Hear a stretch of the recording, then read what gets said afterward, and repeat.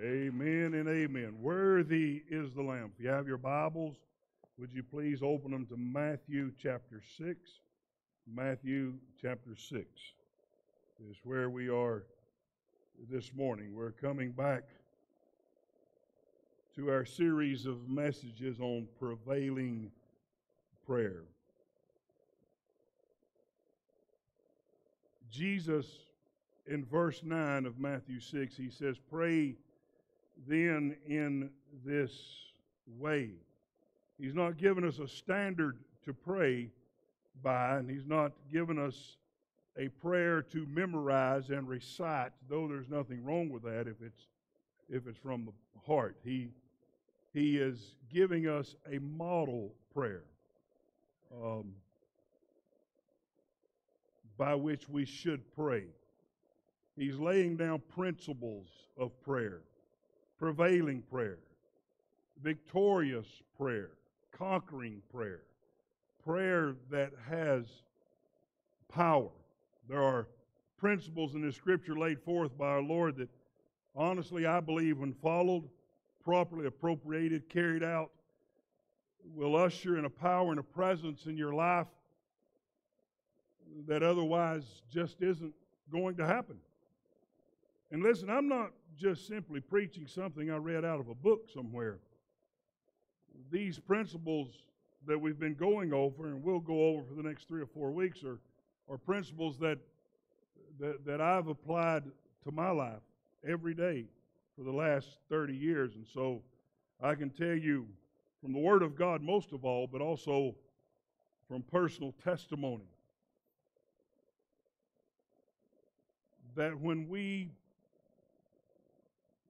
learn, appropriate, and put into practice the principles that are laid forth in this Scripture, then not only do we have a prayer life that prevails, we have a life itself that prevails. God's Word is absolute truth, and you can trust Him to do what He says.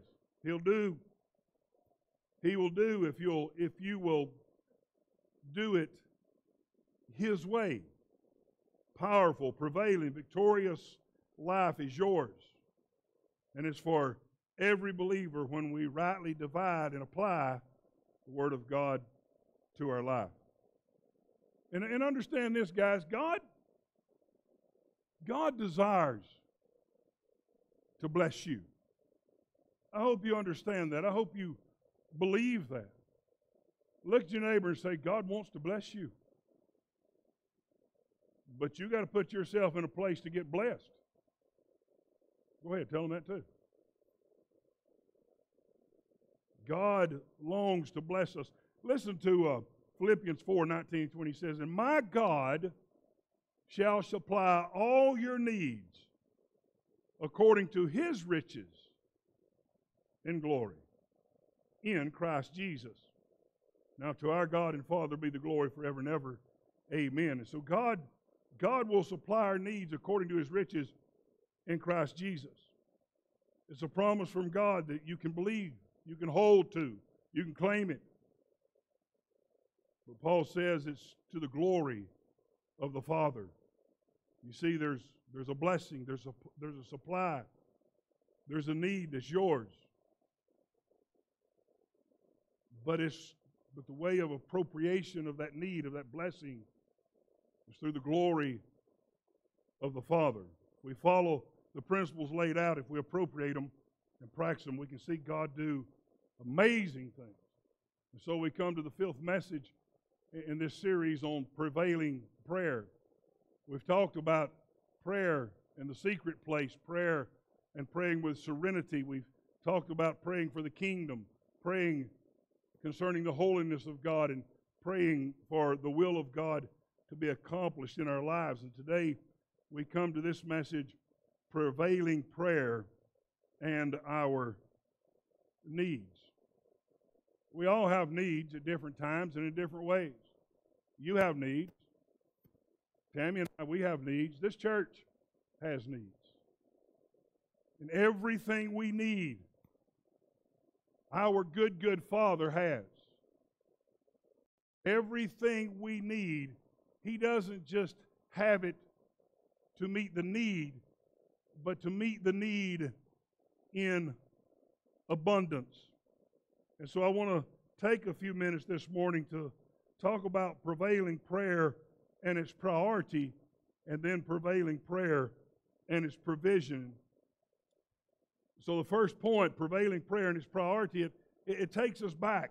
If we're going to see God meet our needs and meet them abundantly, then we need to see and practice the priority that Jesus puts before us. And so we look at verse 9, and he says, "Pray then in this way, Our Father who is in heaven, hallowed be your name. Your kingdom come, your will be done on earth as it is in heaven. Give us this day our daily bread." And our focus is verse 11, "Give us this day our daily bread." Father, meet our daily need. And so between the end of verse 10 and the beginning of verse 11, you can draw a line right there, because the prayer changes. In the first half of the prayer, it's a focus on God. It's a focus on the things of God. And the second part of the prayer is about our needs. It's about our forgiveness. It's about our deliverance.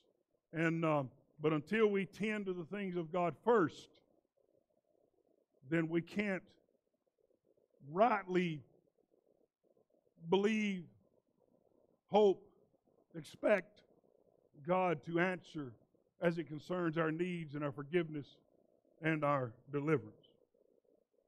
Prevailing prayer. Number one, proclaim the holy name of God. Our Father which art in heaven, hallowed be thy name. Number two, promote the kingdom of God. Thy kingdom come. Number three, pursue the will of God. Thy will be done in heaven and on earth. Our God is a holy God. Everything about Him is holy. Holiness is the very essence of who He is, and His love and His grace and His mercy and His goodness and His kindness and even His judgment and His wrath and His discipline and His chastisement. It all flows through the holiness of God. He is thrice holy according to the Scriptures. It means to be set apart. He is holy, majestic, glorious, and worthy of our undivided worship.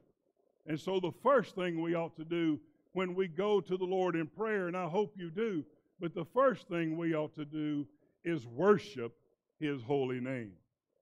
Now, I believe oftentimes we go to prayer and we say, "Father, I need this. I need this. I need this. And I need this." When we should have started with, "Father, how great you are. God, how great you are. Father, I praise you for your provision and your protection. I praise you, O God, for so great a salvation.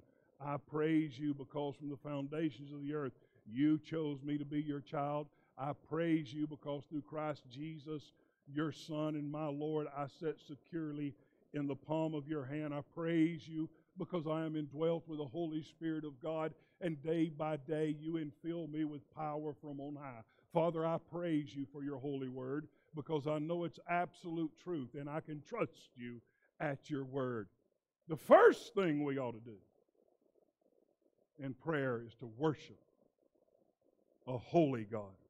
And then we need to promote and seek His kingdom. We should pray as He does here, "Your kingdom come." Or with John in Revelation chapter 22, "Come now, Lord Jesus, even now." I wonder how many of us pray for the coming of the Lord.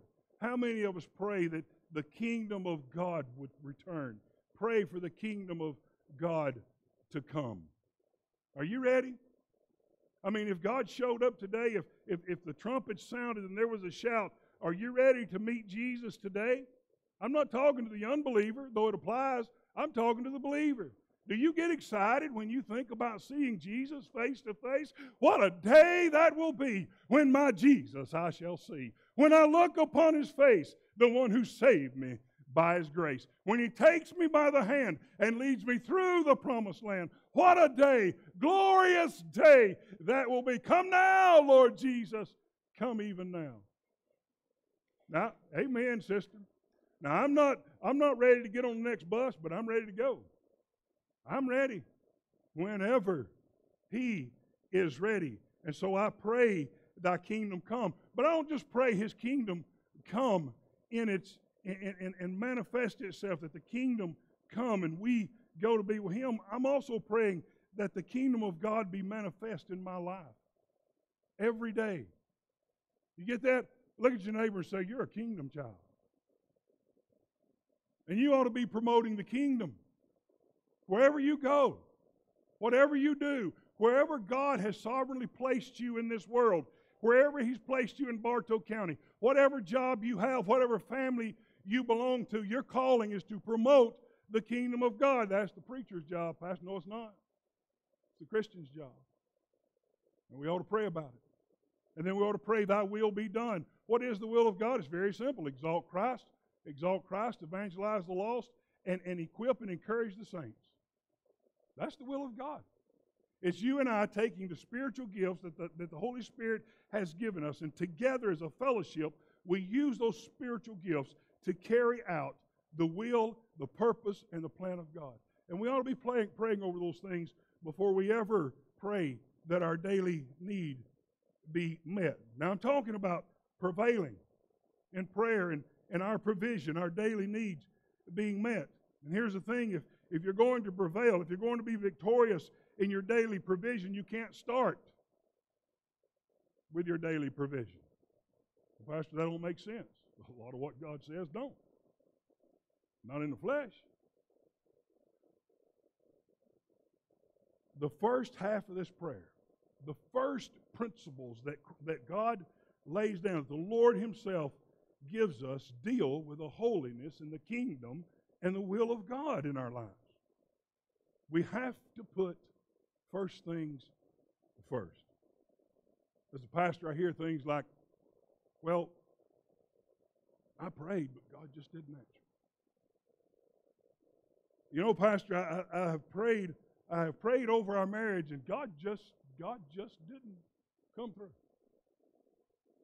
Pastor, I'm praying that my children be delivered from alcohol or addiction or a bad relationship or whatever it is, and I just don't see God move. Listen, in love, don't tell me those things if you're not making the things of God a priority in your life. He's not some government agency in the sky handing out everything to everybody that wants something. He's a holy God. And if you want to see Him open up His hands and pour out His blessings on you, then you need to seek Him as a holy God.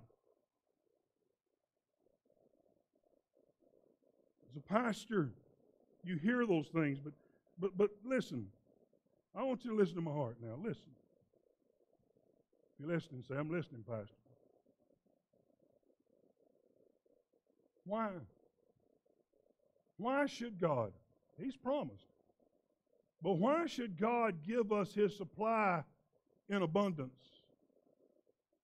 if we're not really going to seek His holiness and His kingdom and His will in our prayer lives and in our everyday life?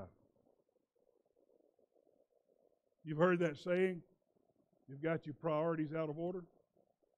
Nothing rings truer than it does right here in prevailing prayer and the principles that are laid forth by Jesus. So let me ask you a few questions. Does God have first place in your life? You say yes. Let me ask you a few more questions. Does God get the first and the best of your time, your talents, and your treasures?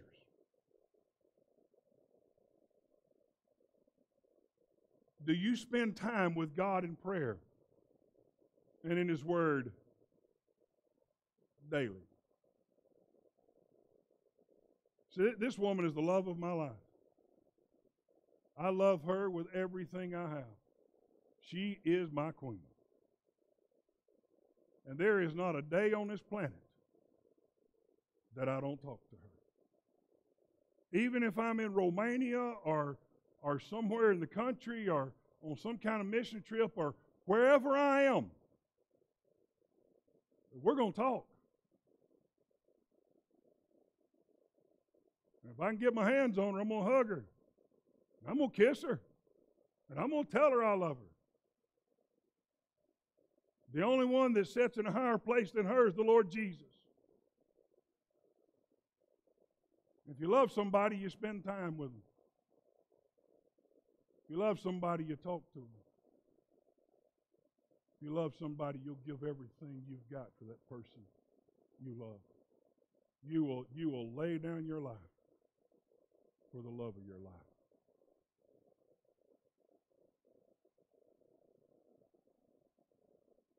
Do you spend time with God in prayer and His Word daily? Do you give God the first fruits of your finances? An honest to goodness tithe, not a tip. Is God the love of your life? Do you really love Him with all your heart and your mind and your soul and your strength? Do you seek out His kingdom for your life? Do you really seek to accomplish His will in and through your life? See, God's promised. If you will make God the priority of your life, He'll make His abundant blessing upon you His priority. Now listen, 2 Samuel 2 and verse 20, he says, I will honor him that honors me. Matthew 6 and verse 33, we'll look at again in a moment, but seek ye the kingdom of God and His righteousness, and all these things, all these needs will be added unto you. And listen, I just want you to hear this scripture. I love Psalm 37. I love it. And I just want you to hear those first 7 verses. He says, do not fret, do not worry. Don't concern yourself because of evildoers. Be not envious toward wrongdoers, for they'll wither quickly like the grass and fade like the green herb. Now listen, he says, trust. Trust in the Lord and do good. Dwell in the land and cultivate faithfulness. Delight yourself in the Lord, and He will give you the desires of your heart. That goes beyond your need. He'll give you the desires of your heart. Commit your way to the Lord. Trust in Him, and He will do it. He'll bring forth your righteousness as the light and your judgment as the noonday. Rest in the Lord and wait patiently for Him. Don't fret because of him who prospers in his way. See, it's a glorious promise that God would give us the very desires of our heart. And all we've got to do is cultivate faithfulness, delight ourselves in Him, commit our ways to Him, trust Him, and rest in Him. And He'll do it. We often want to see the desires of our hearts fulfilled, and we long to see the needs of life fulfilled, but we haven't completely given everything over to Him, and we haven't made Him a priority in our lives. Prevailing prayer and its priority. But then let's look at this. Prevailing prayer and His provision. Give us this day our daily bread. Now look, Jesus says daily bread, and He's talking about our need. We don't, He's teaching us not to worry about tomorrow's bread. What happens when we worry about tomorrow's bread? I'll tell you what happens. You don't enjoy today's bread. And God's given you sufficiency for the day. I would say that not a single person sitting in this sanctuary today will go hungry.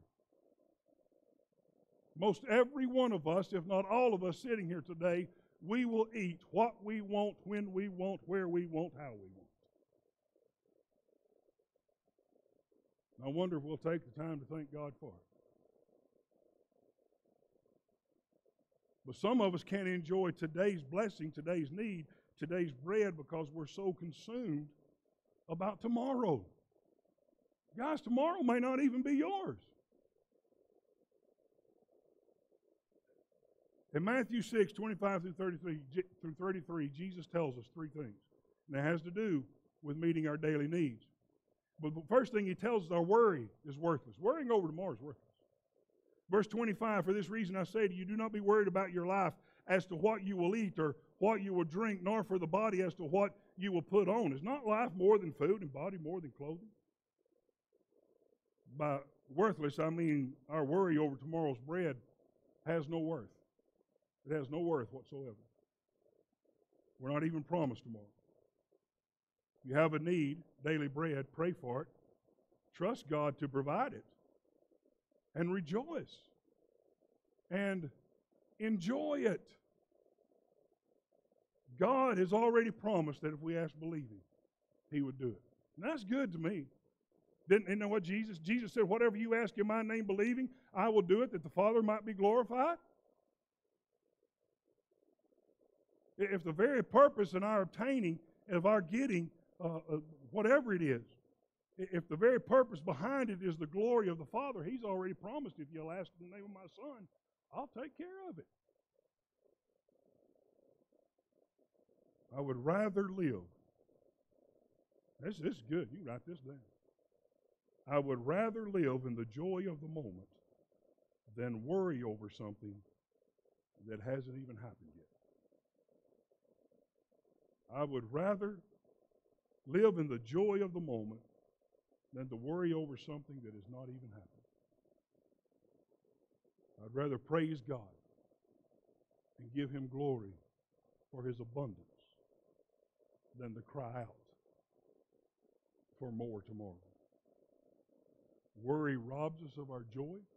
It robs us of our peace. It robs us of our faith.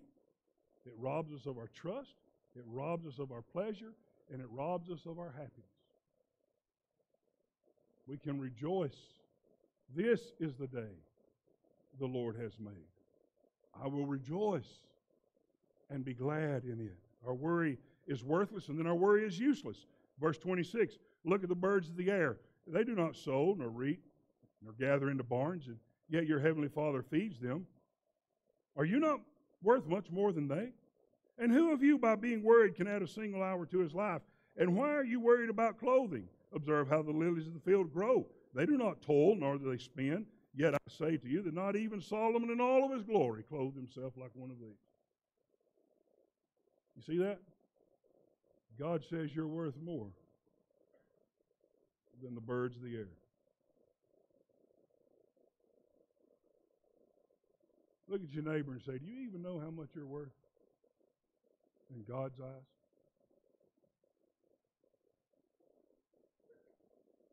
I mean, I see Christians that they walk around feeling so worthless.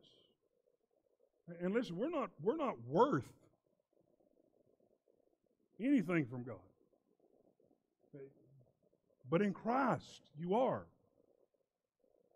In Christ, you are special. I mean, he's quite literally saying here that you are worth more. You, in Christ, my child, you are worth more than all of my creation. You're worth more than the birds of the air. You're worth more than the lilies of the field. And look at how I take care of them. And look at the beauty of the lilies of the field. How much more I'll do for you. God's promise. Our worry is worthless. Our worry is useless. And then our worry is faithless. Verse 30, he says, but if God so clothes the grass of the field, which is alive today and tomorrow and is thrown into the furnace, will He not much more clothe you, you of little faith? Do not worry then, saying, what will we eat, or what will we drink, or what will we wear for clothing? Listen, I'll just put it simply. Worry destroys your faith. Worry destroys your faith. When we worry over our need, we're in essence saying that I don't believe God will do what He says He will do. You know, it'd be like if I walked into the house this afternoon and Tammy is sitting over in a corner all curled up and weeping and crying, and I just say, honey, what's wrong, honey? What's wrong? And she says, I'm worried. I'm worried about tomorrow. I'm worried about what we're going to eat tomorrow. I'm worried about how we're going to provide, and I'm worried about our home, and I'm worried about this, and I'm worried about that. She has in essence said, Ralph, I don't believe you can take care of me.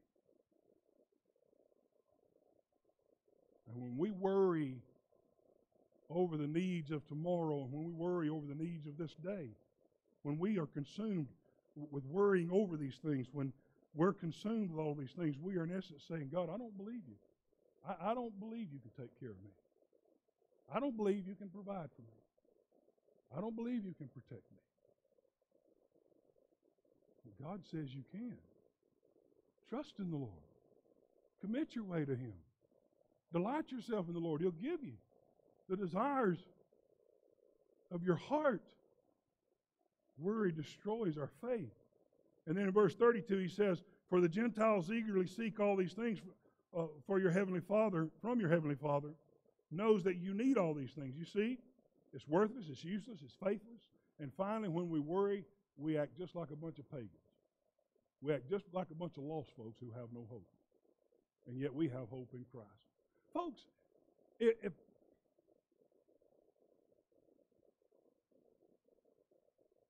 God is able to save you and me in Christ, to save our souls to the uttermost, and to keep us saved in Christ, and carry us all the way to heaven, do you not think He can take care of our needs? Whatever they are? Yes, He can. And so He says, but seek the kingdom of God and His righteousness, and all these things will be added to you. That's verse 33. So we've come full circle, and we're back to the principles of prevailing prayer. Focus on His kingdom, His holiness, His will. And He'll focus on your need and your forgiveness and your deliverance. Now think about something Brady Weldon said this week in revival. He says, give us this day our daily bread. And I like what Brady said. You know, he said, our God is not enough. And then he paused. And I'm like, okay, where are you going? He said, our God is not enough. Our God is more than enough. Philippians 4:19-20 again.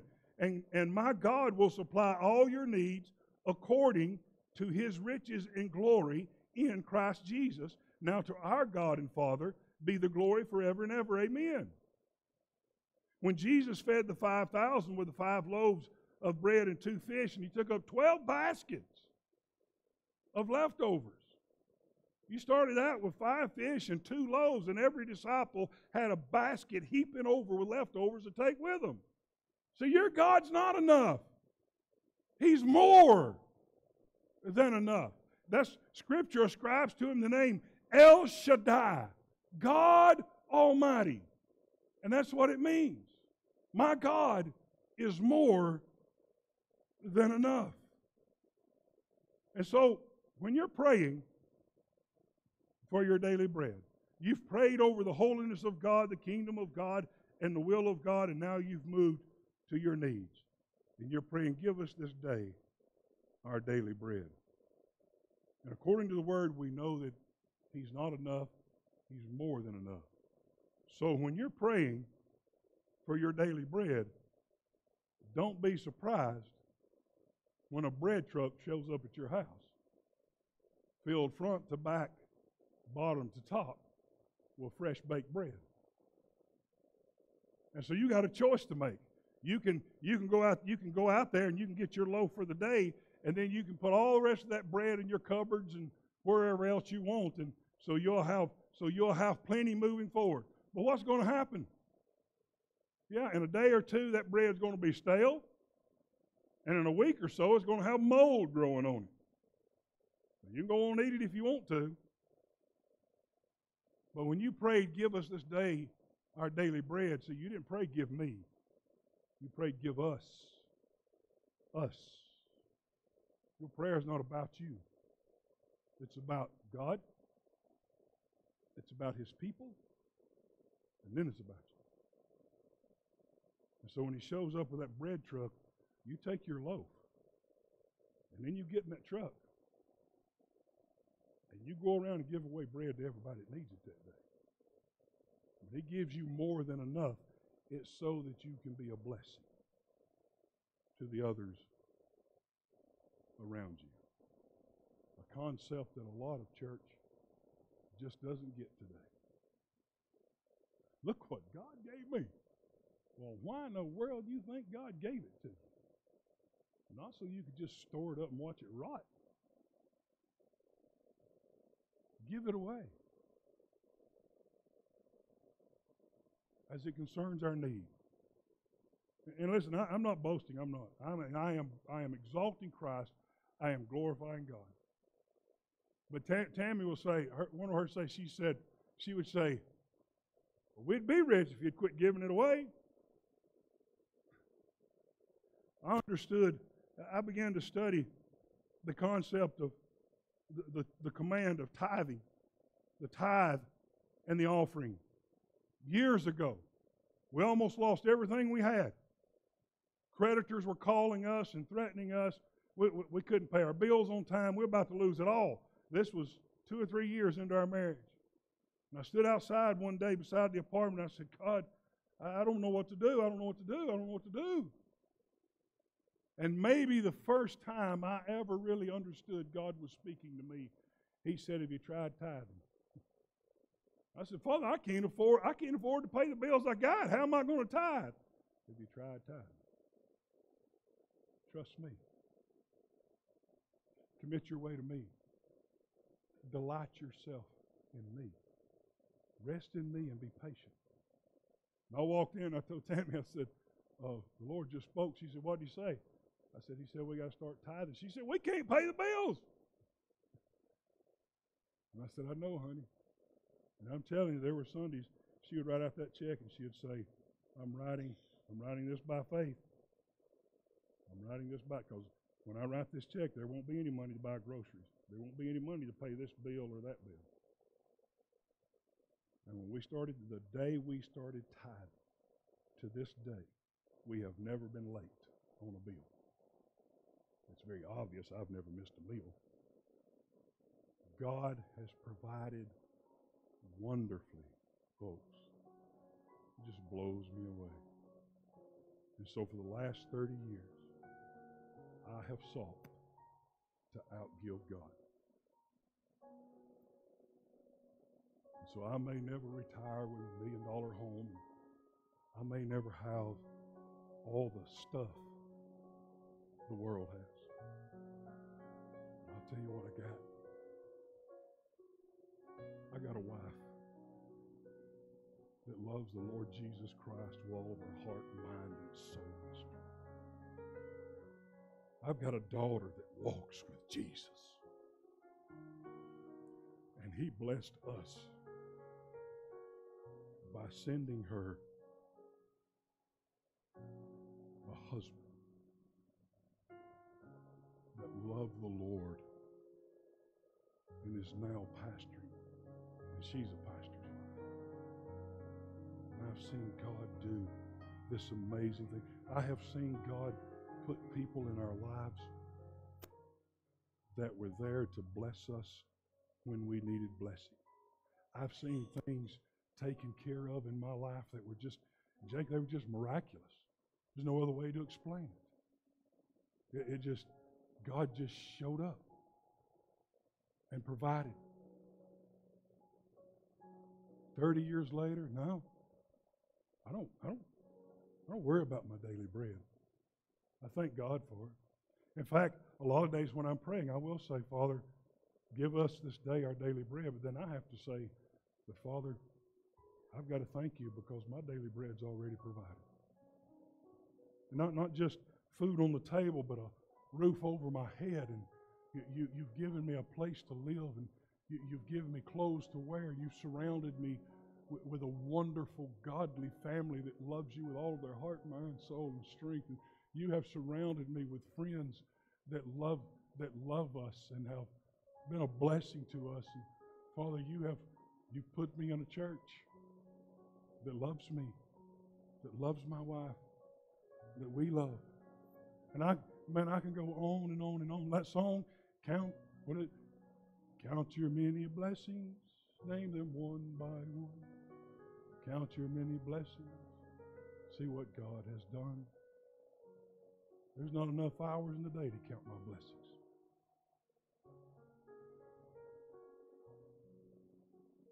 Yeah. And in November, the greatest blessing thus far in our life. She'll be Nana and I'll be Papa.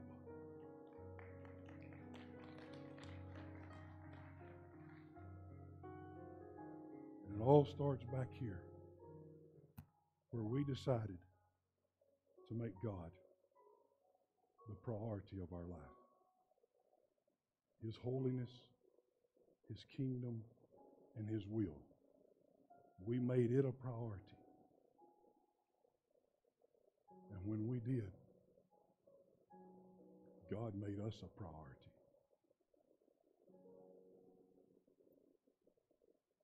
Listen, folks, and I'm done. I'm no better than anyone else. And anything God's ever done for me, He wants to do 100 times more for you.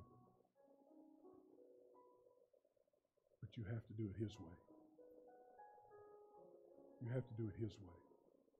You can't do it your way. If I have a fear in my life, I am. And He says, do not fear. But if I have a fear, it's not that He won't provide. It's not that He won't protect. It's not that He won't supply.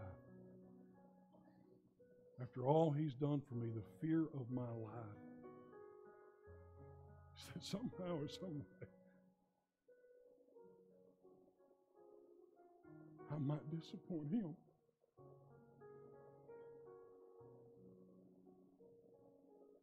That's what scares me. I'm not afraid of men. I'm not afraid of the devil. But I am afraid that I might touch His glory. I am afraid that I'll disappoint Him. And this prevailing prayer, this victorious, conquering prayer, if you lay forth those principles in your life, you will. You will see God do the most amazing things in you and through you. You just have to decide that you're going to let Him do it His way. Every head bowed and every eye closed.